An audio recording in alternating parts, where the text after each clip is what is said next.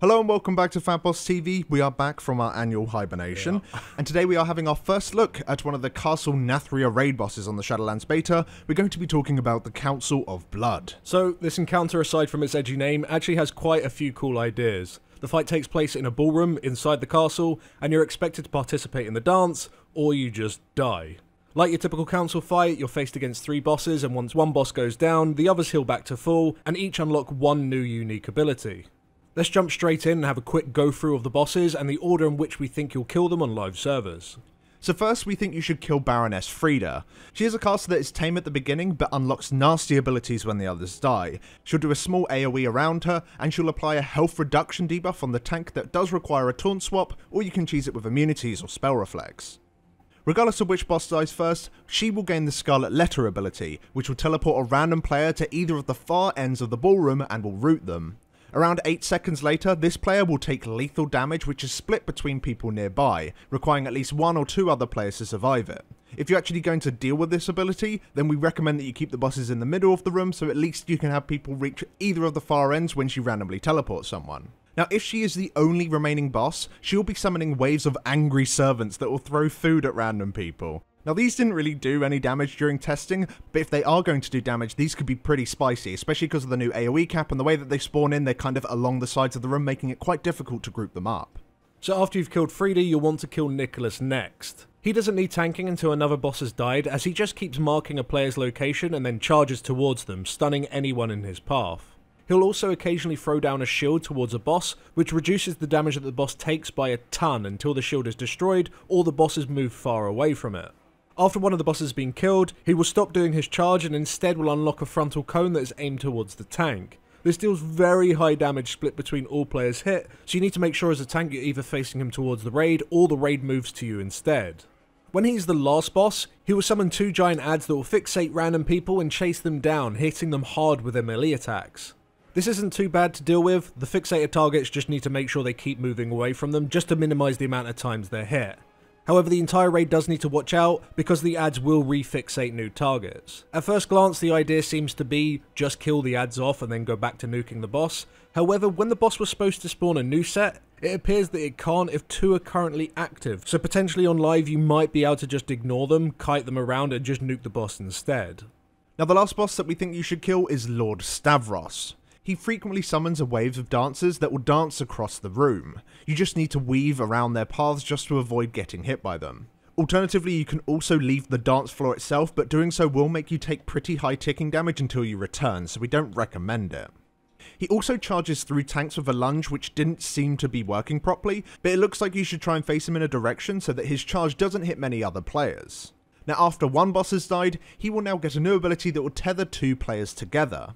These people need to stand quite close to each other just to reduce the damage the tether does, as well as keep moving, as you do have these little zones spawning underneath you, and if you stand within them, you'll take quite high burst damage. Now when he's the last boss just by himself, he will spawn dancing fools that are supposed to randomly path around the room, stunning anyone in their way. It is recommended that you CC these mobs and dodge them until they become vulnerable to damage around 30 seconds later, similar to how the Skitra wall works. During testing, these mobs just kind of bugged out at the edge of the room, doing nothing for us, but it seems like they'll be pretty easy to deal with. So that's all that the bosses do. On top of this, there are a couple other things that you need to be aware of whilst fighting them. You'll get these big red swirly circles to dodge, and you'll also be gaining stacks of a dot debuff. These stacks are reset whenever a boss dies, or when the dance phase begins, whenever a boss reaches 50% health. When this happens, all bosses will leave the encounter space and each player will be given a spotlight to go stand under. Once you reach that location, you'll then be given a vehicle bar with 4 moves on it. The game will then tell you to hit one of 4 buttons, either prancing forward, boogieing down, sashaying left, or shimmying right. After you've pressed the correct button 4 times, the fight then just returns to normal. If at any point you press the wrong button, you're teleported out of the encounter space onto a balcony where you're stunned for 30 seconds, out of line of sight. Sometimes you could survive this and just return back to the fight afterwards, but based on what bosses were up at the time and what mechanics were going out, this wasn't always possible and you just sat there slowly ticking down to your death. To add, if you don't reach your spotlight in time, you will just instantly die. So it felt really important to make sure that you're near the far end of the room where the bosses initially spawned from, because this is the closest location to where all the spotlights were. And this dance mechanic is the main reason why we decided to kill the Baroness first, because if you're in a Scarlet Letter, you can't reach your dance location in time and you will just die. But that's the encounter, and that's all the mechanics in play, and if the fight remains similar to what we tested on beta, it's probably quite likely you'll want to keep our kill order by killing off Baroness first, then Niklaus, and then Stavros. This seems best to avoid all the nasty overlaps. So obviously, we have a few things to talk about here in our feedback, mainly that dance phase mechanic. But let's start off with some positive first, because this fight does have them, and mainly the theme. The whole idea of being like dancers in a ballroom with spectators watching, and if you do some missteps, you're forced to watch from the side because you're tripping over and all that kind of stuff. It's very cool, and a lot of the mechanics kind of reflect this theme. And as always, of course, the art design team have completely smashed it when it comes to the look of really this entire instance. There are a couple of areas that maybe look a little bit too similar to each other, but they're still very impressive, and they've always done an amazing job.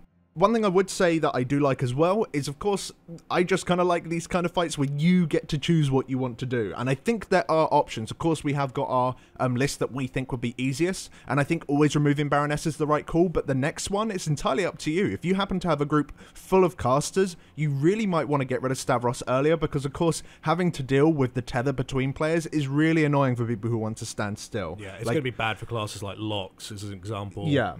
And so unless you just CD through it, like... Actually, Locks probably will, because screw having to move as a lock. You know, it's a generally irritating mechanic to do. So I can imagine that depending on your group comp, you might want to change it up. Who knows? Maybe you want to keep the Baroness alive if you have a load of hunters, as an example. If you keep the bosses in the middle, hunters can just quickly go out and help the other side people if you don't want to have to deal with some of the other bosses' mechanics. So there's loads of different orders, and it seems like pretty much all of them are likely to be viable. But let's move to the most important part of our feedback. Let's talk about the dance. So... what's with that? Yeah, it's a little bit spicy. I think there's a couple of major issues, in my opinion, to it. One, it's incredibly slow. Yeah, so the first time you did it, it was like, this is fun. It was funny to see people fail on it and get teleported to a random platform. The second time you did it, it was less funny. Third time you did it, it was like, yeah, this sucks. I'm not enjoying this mechanic at all. It is really slow. Everyone is given the exact same command, and there is no real animation to it. Perhaps this is just the very simplest form of the mechanic that they just wanted us to test to see if it even worked in the first place. Yeah. But I think like there's so many things you can do to improve this dance. One, it could probably be sped up a little bit. Custom animations would be great. It'd be cool to see your entire raid move left or move right instead of just jumping up and down on the spot, waving their hands about.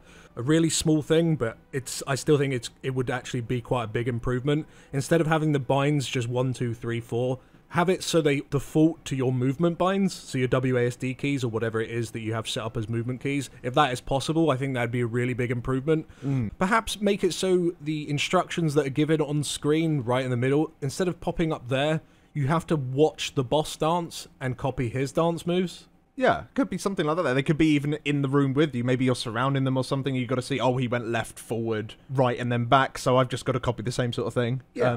That could totally work as some sort of memory test. At least for me, my main issue with this mechanic is it feels like you're not really taking part of a dance because you just have no control over your character whatsoever.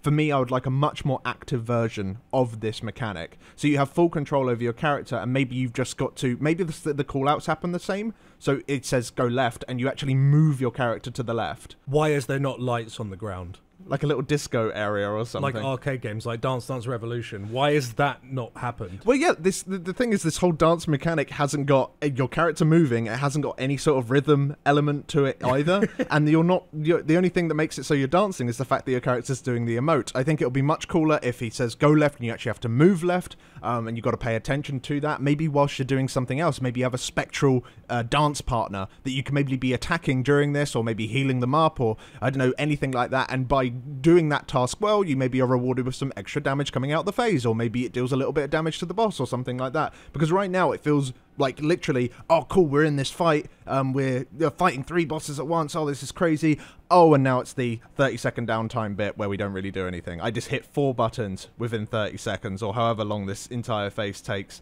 It doesn't feel like I'm in a dance, it doesn't feel like I'm actively participating, and downtime is okay in fights, but this happens too often and I don't think the fight is hectic enough to really demand downtime. And that's another thing to point out actually with this fight, is that the pacing of it feels kind of off.